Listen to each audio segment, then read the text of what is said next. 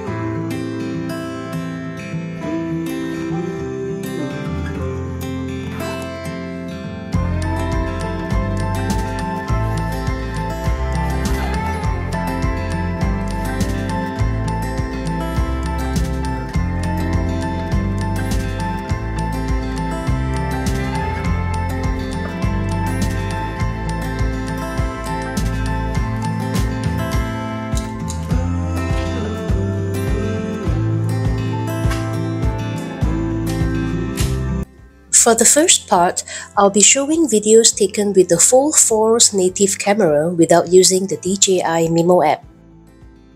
Some of the buttons that work are the record button, the switch button for portrait and landscape mode by pressing it twice. Unfortunately, the switch button does not work without the DJI Mimo app if you wish to switch between the front-facing camera and the main camera. The joystick works for panning,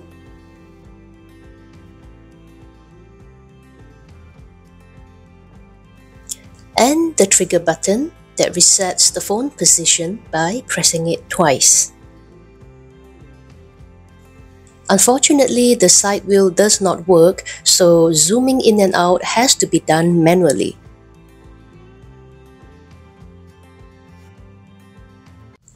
The Super Steady is automatically switched off when filming 4K, so I'm relying on the gimbal for stabilization.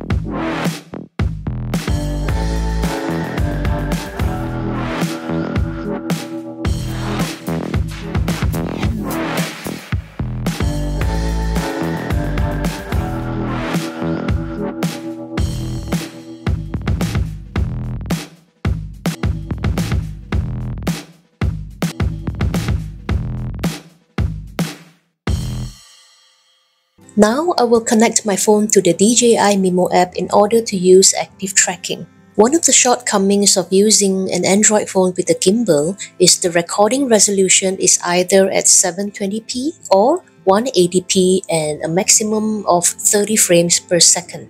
Whereas the iPhone is able to shoot at 4K and up to 60 frames per second.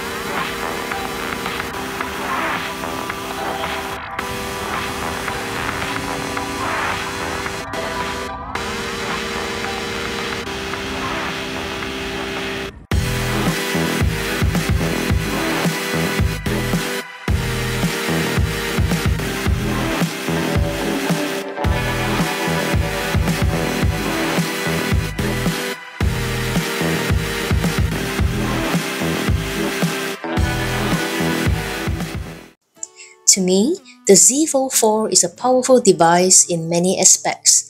I love how it has the director's view option that allows me to film using both the front and the main camera at the same time. I can also choose to have both videos on the same screen or to have them separated into two videos. This is my experience with the DJI gimbal thus far.